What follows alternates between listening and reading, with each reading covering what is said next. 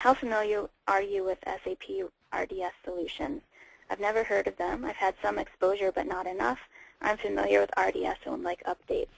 So the majority of the audience, 80%, has had some exposure, but not enough. And the other 20% is familiar with it and would like updates. That's a good answer. Very interesting. So it means like SAP marketing is reaching out to people. That's a good start. So really, let's go a little bit back onto what is an RDS, why it happens. The next step is I think where people really start to have questions, at least from my discussions with a lot of people as an SAP mentor or as a chairman of the managerial accounting. So where do you find them? And most importantly, which ones are relevant? Because there's tons of them, and it's very hard to find your way out of it.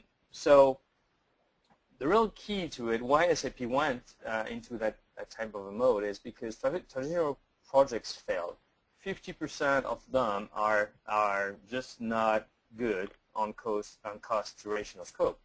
So they either take longer than expected, or the costs exceed the budgets at 50%, so half of them, and they don't even work, right? Fail to realize some benefits of 50 or more, and usually people are unsatisfied, either the management or the employees themselves. So a lot of work has to be done, and in order to guarantee that, what SAP has done is to really try to focus on three things. The first one is speed, right? Everybody knows any project that's longer than a handful of weeks is not a project anymore, it's a problem, right? So what we need is faster solution deployments, really.